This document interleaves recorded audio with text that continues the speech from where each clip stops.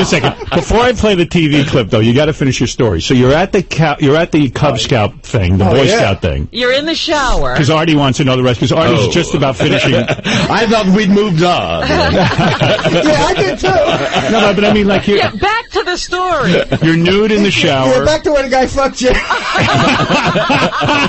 Take it easy. We don't know that's what happened. Artie's getting teabagged 9 times. I got a feeling that's what happened, Rob. Well, wait a second, George. Seriously, what happened? Do you mind telling us the rest of the story? Like, it seems you were very young, and the council took advantage of it. He took me back to the cabin. Yes. And he showed me a few things. And it was an incredible feeling. I felt a volcano inside me that started to erupt. A volcano of jizz. No wonder. In other words, you shot all over his face. Right. Well, good for you, George. Hey, that's very romantic. Mount St. Jizzins. But George, Artie gets some Artie's homophobic. Big time. Big time. Oh, you are. I am not. You are too. All right, whatever. Why do you keep trying to move closer I'm not to phobic Howard? to heterosexuals. No. But there's two types of guys. There's gay guys and homophobic guys. I got news for you. But George, Why is it that you're homophobic? There's guys who don't mind getting fucked in the ass and guys who are scared to death of it. Well, I'm no, the latter. we're not interested in you. right. You're clearly attractive. You are absolutely and totally uninterested. George, is Artie the most disgusting guy you ever saw? Well, obviously, some women will find him very interesting, you know. Right. Yeah, And but you have look an to your interesting left. personality.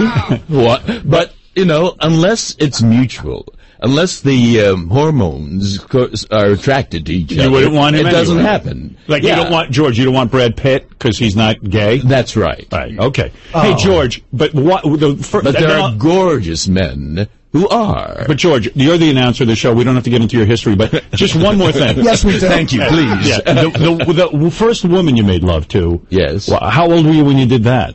I was in my late teens. Late teens. Yes. And Again, I was attracted to her hairy arms. No, What I was knew it her for about quite her? some time. Uh-huh. She was very nice. She was warm. And I wanted to see whether I could find another aspect of myself. there is a great... I really liked her. There's a great thing going on. George is so warm. He's looking at Artie. He's playing this, trying and to Artie reach will not out, look at yes. George. I think you got you. I'm a big fan of his. Wait a No, minute. I love people. I love people. I love George. We're very... And the I sexual think thing is Artie- not the... Artie would be attracted to you. See, he can't look at you. Yeah. That's what he fears. Yeah, attraction. the secret gay thing. I get it. George, no volcanoes erupting with Artie. He looks like a volcano himself.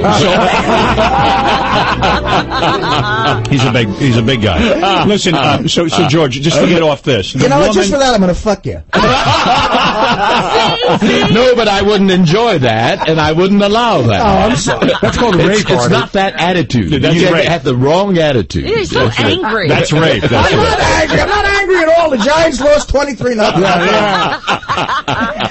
That was some game. Oh, wow. What Some game. I happened didn't watch there? a second of it. Yes, watch do it. move on. Yeah. Okay, let's move on. We'll find Can I out. get this straight? I love George Takei. Come on. Takei. No, he likes me to be expensive. Right. It's George Takei. All right. So yeah. NBC